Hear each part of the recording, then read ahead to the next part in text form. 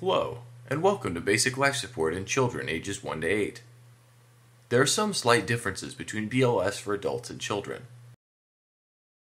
One is that 2 rescuer BLS for children requires a compression to breath ratio of 15 to 2 rather than 30 to 2. Another is that you can use one-handed chest compressions on small children, and compressions are at least a third of the chest deep. One of the bigger changes is that 1 rescuer BLS for children calls for performance of CPR for 2 minutes before calling 911. Next, we have the pediatric BLS algorithm. We highly encourage you to study the algorithm in your manual. Next, we'll go further into 1 rescuer BLS in children. The first step is to determine if the victim is responsive by shaking them or shouting at them. Step 2 is to assess if they are breathing. This can be done by either putting your ear up to the victim's mouth or watching the chest. Step 3 is to yell for help if he or she is not responding or breathing. If someone responds, you would send him or her to get an AED, and it would essentially change to 2 rescuer basic life support. Step 4 is checking the child's pulse, but for no more than 10 seconds. You can do this with either the carotid pulse on the side of the neck or the femoral pulse on the inner thigh and the crease between their leg and groin. Step 5. If there's no pulse, or you can't tell, begin CPR with a 30 to 2 compression to breath ratio.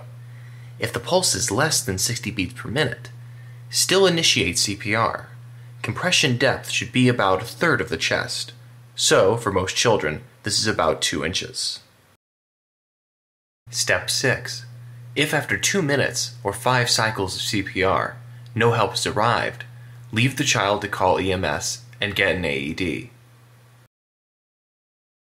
Step 7 is to use the AED. We'll go more into depth about AED use in another section. For now, just know to follow the AED steps and continue CPR until EMS arrives, or until the child comes around. Next, we'll do 2 rescuer BLS for children. You'll find that the process is very similar. Step 1 is to shake and shout at the victim to determine responsiveness, just like Step 1 was for 1 rescuer. Step 2, assess if they are breathing.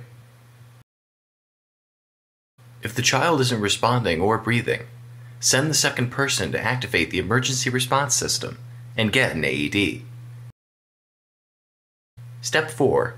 Check either the carotid or femoral pulse, but make sure not to waste time doing it longer than 10 seconds. Step 5 is to begin CPR. If there was insufficient or no pulse, if the second rescuer has not returned, do 30 to 2 ratio CPR. When the second rescuer returns, begin 15 to 2 CPR, with one doing the 15 compressions, followed by the other doing the 2 breaths. Step 7 is to use the AED and follow the prompts. Continue this and CPR until EMS arrives, or the child's condition normalizes. In child ventilation, you'll want to ensure that the bag mask is the correct size. It should cover the whole mouth and nose, but not the eyes and chin. Open the airway with the chin lift head tilt technique, and squeeze the bag to deliver breaths. Feel free to take this time to review this chart for a better idea of proper ventilation. This is all for BLS in children. Next we will cover BLS in infants.